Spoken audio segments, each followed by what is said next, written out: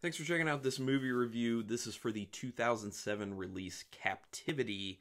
So I'm doing spoiler reviews now, just so people know. So I will say a thing up front for people who are checking this out who haven't seen it yet, who may be looking, saying, "Oh, it'll be a no spoiler review potentially." No, it's going to be spoilers, but I will tell you for people who haven't seen it, I don't recommend I don't recommend this film really. So honestly, you can just keep watching this video because I really don't recommend seeing this film. It is not worth your time, in my opinion, for many reasons that I'll go through that are spoiler laden. So I was initially aware of this film when it came out because it actually came out during the kind of torture porn portion of the horror genre in the early to mid 2010s. And well, early 2000s, and I was into some of those films like Saw, Hostel, those things of the like. But Captivity, to me, it felt like it was coming towards the end of it, and it was trying to cash in on it. And there's a little bit of that kind of plays into it as I go through my notes here. So when I initially saw it, that it had come out, I was, like I said, I was aware of it, but I had seen some of the posters for it, and it didn't really speak to me. I was just like, eh. So I had like the mildest of interests in kind of seeing it, but that didn't manifest into me actually seeing it for, here I am 12 years later, finally saw it. And the reason I decided to watch it is because I became aware that it was written by Larry Cohen. And I like Larry Cohen stuff. I'm actually a really big fan of The Stuff, and Cue the Winged Serpent. I haven't seen some of his other ones that I really want to see, like It's Alive. I know that's a big one that people are just like, oh, It's Alive is probably actually his best film. I will get to that eventually, and some of his other ones, I will be going through that. But yeah, Cue the Winged Serpent and The Stuff, I love those. His script writing abilities are really good. He's had a long, long career in film, some with directing, but a lot more with writing. So Captivity was much later on in his career, when I think he was mainly just writing. So yeah, that was in 2007, like I said. So written by Larry Cohen, so I was very much like, let me check this out, because the story could be really good. Directed by Roland Joffe, or Joffe, whose biggest film on his IMDb credits was The Killing Fields, which was done in 1984. So to go that long, 1984 to 2007, and not have like anything else big that was recognized is kind of like, meh, okay. Doesn't mean that the skills aren't there for directing. It just means that they haven't been directing hits. The directing and cinematography actually looked pretty good throughout this film. One of the things that I did like is the look of it looked really good, especially for that time period when it was all about the torture porn. It was kind of like darker colors. The colors were a little bit kind of turned down, a little bit slightly muted. And so it looked good. Like, it could look gritty and grimy, which was what was needed for the actual environment of the film. So I liked the way it looked, and I thought, yeah, like I said, cinematography and directing was well done. So the film ended up losing $6.1 million in theaters. So between the budget and what it actually made the box office, it lost $6.1 million. So obviously it was a pretty big flop. The head of After Dark Films, who had put it out, well, it was done by the company After Dark Films and distributed by Lionsgate. So After Dark Films the head of After Dark Films, went back and added more gore for American audiences since Hostel and other films like that were so successful around that time. So there were other cuts of this film that came out in other countries that had a lot less violence and gore to it. So I assume the cut that I saw was the American cut, but I would be very much interested to see what those other cuts looked like if I could get my hands on them. Although, if it's not drastically different, do I want to put myself through that? That's the big question. Because one of the problems is, when I found this out when I was researching it, and then I ended up watching it, I was like, it does seem like there's way too much gore thrown in the beginning of the film. And that's kind of like what it seemed like, is it didn't really fit. It felt very excessive. They were doing a lot of just like super gross, intense, gory things. It seemed like just to be like, here's shock value in your face. This is what we're doing right now, right? This is still popular, right, people? Is this what we should be doing? So it really felt that way, and it felt forced, and it did feel like thrown in there. So you can kind of figure out in the very beginning is where they went back and they were just like, throw all this extra stuff in there. I mean, it makes sense from the story standpoint, but it's total overkill. No pun intended. It's total overkill. They do way too much of it. I was actually eating dinner while I was watching it, and it made me a little bit queasy at times because of the stuff, which I was kind of surprised about. I must have just been having a sensitive stomach day, because usually that stuff does not make me queasy. I mean, I had no problem watching the movie Martyrs. That is very over the top and intense. Or Ichi the Killer. So those are way more over the top and intense. But yeah, so it just it was too much. It was too much. It felt pointless. That's the big thing. Is like when you're doing things like that, when you're throwing in violence, you're throwing in gore. For me, I need to know that it's justified. That's when it's okay. When I can just tell that you're just throwing it in for shock value, or just throwing it in just for fun, then I'm just like, eh. Unless it's one of those like older movies where it's like campy, stupid, like The Prowler or The Mutilator, things like that from the 80s. So people complained about the marketing of this, by the way, that I was saying I remember seeing the posters for, and Lionsgate immediately pointed the finger at After Dark Films, and they were like, we didn't have anything to do with this, we didn't know about how they were going to market it, which I find that kind of hard to believe, because they were going to be doing the distribution. You're going to be more involved, you're going to know what's going on, but Lionsgate was like, who, us? No, not us, them. So basically, it was a bunch of posters that went out showing the main character, Alicia Cuthbert, in different phases of distress as she was being held captive, because obviously that's what this film's about.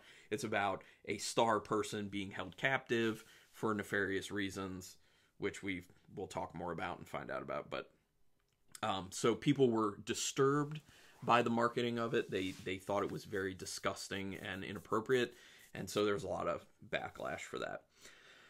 So the film actually had a giallo feel to it in the beginning, with a kind of like black gloved villain, and it looked like they kind of were wearing a trench coat at the same time. And then they had a lot of close-ups too, because that's another thing I've noticed that happens, especially in like Dario Argento's giallo films. First of all, we always have the black gloved killer. A lot of times they're wearing like a trench coat. And then with this film, as is with a lot of giallo, there are a lot of like close-up shots in the beginning showing the villain or killer doing things with their hands, like getting things ready, kill kits or whatever they do, and carrying out their deeds, their evil deeds. So I'm wondering if it just happened that way, or if it was intentionally written by Larry Cohen to be a little bit homage to giallo-esque, or just inspired by giallo, because it really felt that way in the beginning. And I would be interested, anyone else who's watching this right now, if you could put a comment down there and let me know, did you kind of feel that way when you were watching it? Or even looking back now, do you think this is valid, or am I reading too much into it? I feel like it's valid, but so yeah, so like I said, this was during the torture porn phase of horror, which has a few stints of popularity, actually. If you think about it, most people think torture porn, and they just think the 2000s, the early 2000s, like we were talking about, Saw, Hostel, all that. But if you think further back, it's happened a few times throughout history, and they're always like kind of a flash in the pan. They're kind of, I mean, they a lot of times will have kind of lasting effects for the overall genre of horror and where it ends up moving after that. But the actual like torture porn audience goer draw is kind of short. Like, think about other things like Blood Feast and Wizard of Gore and stuff like that. It's not unique. It didn't just happen in the early 2000s. It's happened before. It just kind of like resurfaces. Like popularity of like fashion and anything that's popular in society, it goes in like waves, and it always recycles at some point. So it was pretty intense and disturbing. The one part in particular for me that I actually thought was a decent part that was disturbing and intense was the acid shower scene with them, like with the bad guy like pumping the acid through the shower thing onto the person's face, and the practical effects of that were actually pretty good. And I'm glad they went practical, because in the early 2000s, I'm sure they were like, oh, we could do computer graphics. It would have looked terrible. So I'm glad they went with the practical effects there. And that one looked good. A lot of the other stuff could have just come out. Like specifically the blender one. That was the big one that I was just like, they're just doing this to be over the top and ridiculous, and they 100% don't need it. Where he like blended up like a blood and body part smoothie and like force fed it to the girl, to Alicia Cuthbert's character. I don't even remember her name in this, by the way. I don't even think it's said all that often. But Jennifer? Is it Jennifer maybe? I don't know. Doesn't matter. Doesn't matter. I'm not ever gonna watch this movie again. It's terrible. So yeah, so the acid shower was good. So after torture scene upon torture scene, sorry, I'm having a hard time reading my own notes. After torture scene upon torture scene, you start to really want actual story. It seems like they're padding the runtime. Yes.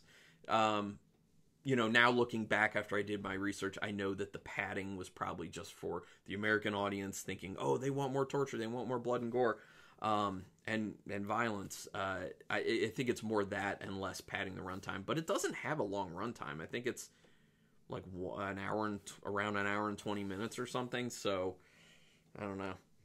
The music and sound design is actually pretty good in this. They did a decent job with that. It matches what they're going for with it. It matches the environment, the atmosphere, the set design, all of that stuff, the feeling of what you're supposed to be getting. So that stuff was well handled. I actually wrote down that I felt like it was a mix of between Saw and Hostel. And if you're watching this and you have seen the movie already, you know exactly what I'm talking about, because there's a little bit of like a trap component to it, and playing a game and messing with someone's mind, and that's more like what Saw was doing. And then there's the component of just like brutality and gore and viscera and all that stuff, and that's more the Hostel aspect of things.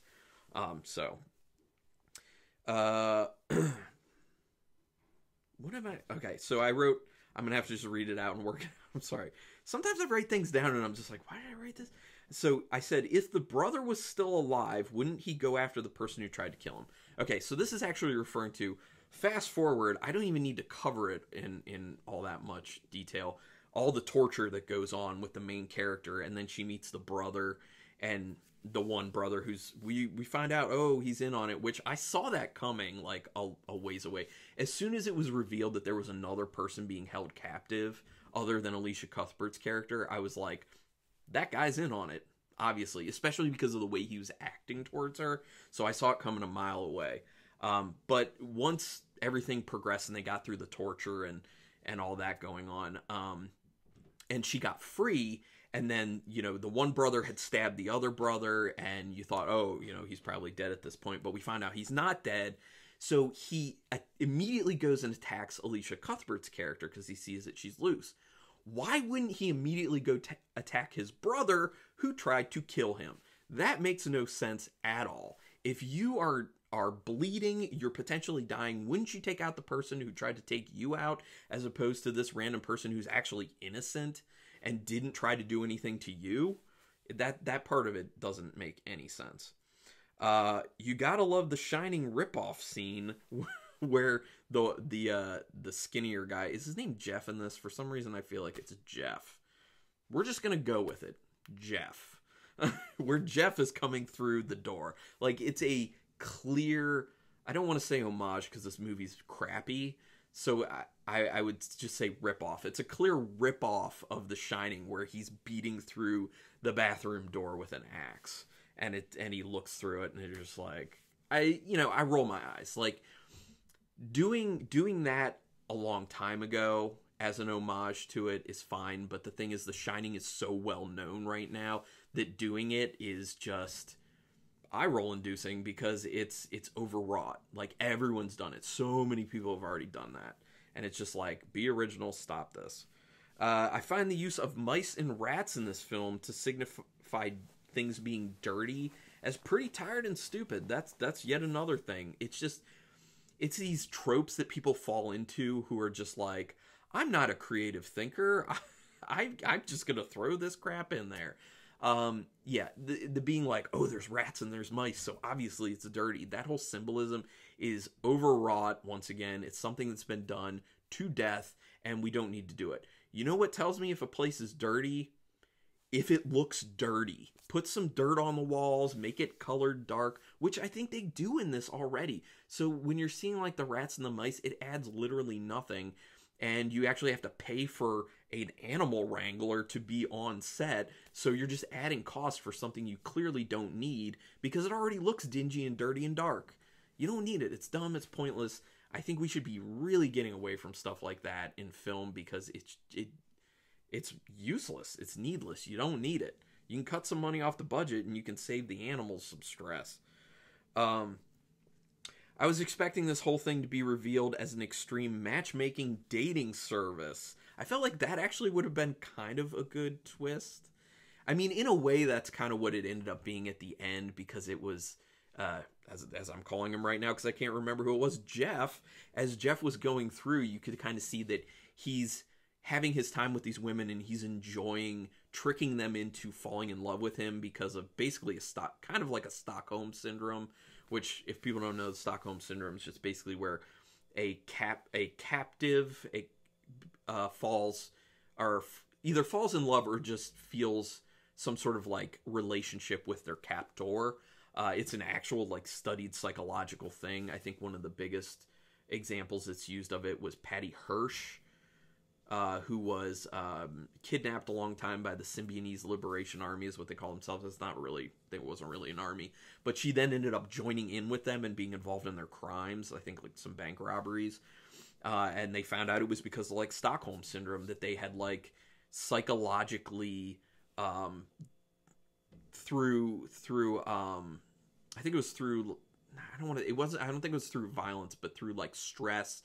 And the combination of like stressing her out and putting her in peril, but then also like coming by every now and then and being like, oh, but we're actually nice and we're actually your friend. Like, she started to feel some sort of bond with her captors. And so that's one of the things that's really at play in this. And if they would have played that up a lot more in the film, I think it could have been more interesting. But, you know, they just had too much other crap in it that just did not work. And just the focus on the brutality of it, I felt took a lot away from it.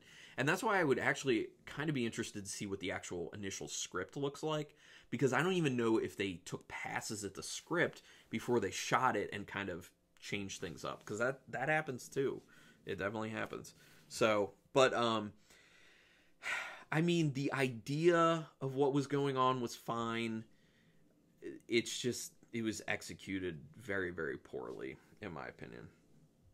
So I wrote down, this is what happens when people put out recycled crap to make money. I mean, that's literally what this feels like. Like I was saying, it felt like it was a combination of Saw and Hostel, and literally that's like recycled. It's recycled crap, because Saw and Hostel were very popular on their own. Let them do that. They can do their sequels. They can try and cash in.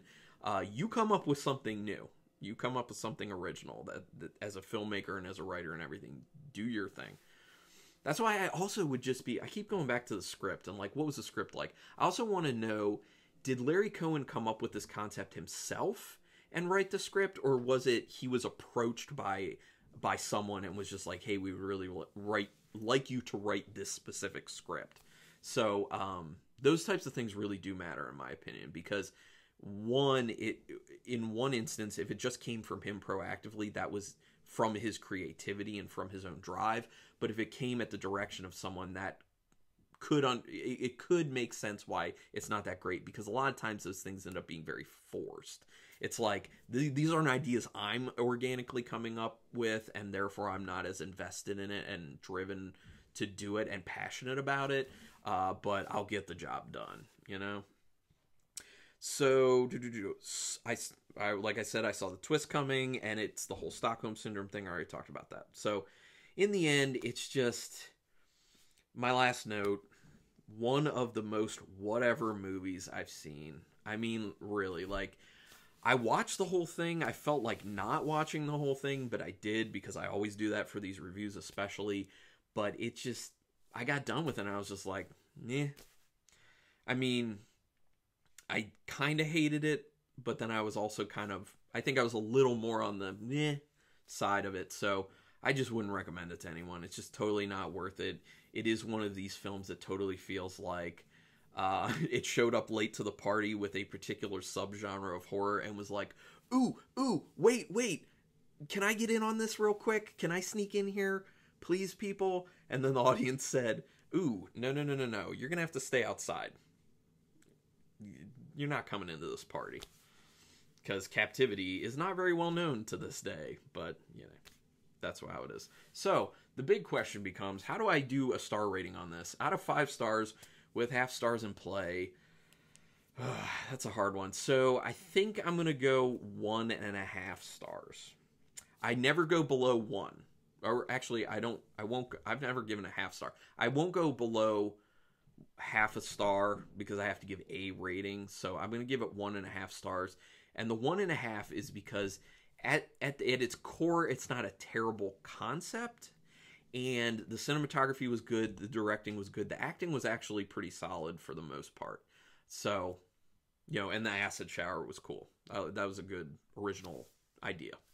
But other than that, yeah, 1.5 stars. Don't recommend it. I don't like it. So, thanks for checking out this review, though. I hope people stuck it out. Anyway, hit that subscribe for me if you can. Please repay me by hitting that subscribe because I sat through this terrible movie. Please. Put some comments down there. Have you seen this? How do you feel about it? Let's talk. Actually, I'd love to hear from someone who says, I actually really like this film. And explain to me why, because, hey, different opinions. I just want to hear it. But thank you, everyone, for checking this out. And until next time, keep it brutal.